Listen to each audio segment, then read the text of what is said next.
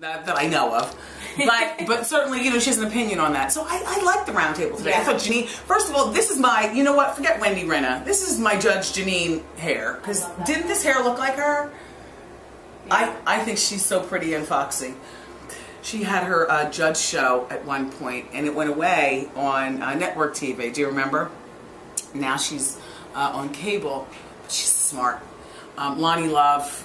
I love her. She's so funny. She's she does the Mocha. I recognize her from Chelsea. Chelsea. Yeah. Yeah. Yeah. She's funny and loud. Yeah. Yeah. She's good.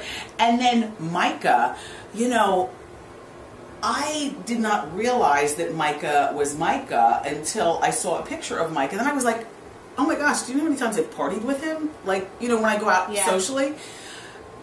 I didn't know exactly what he... I'll be honest with you, because the music's always so loud, the drinks are flowing when we're out. I didn't know what he did. I just knew that, you know, he was this cute gay kid. Yeah. Always around the social scene. Always on the social scene. Always dressed very Natalie like he was today. Yeah. And he wears, I'm surprised he didn't have it on, he has a diamond tie tack with an M. Okay. And that was the first thing that attracted me to him one day last year or the year before, randomly at a party.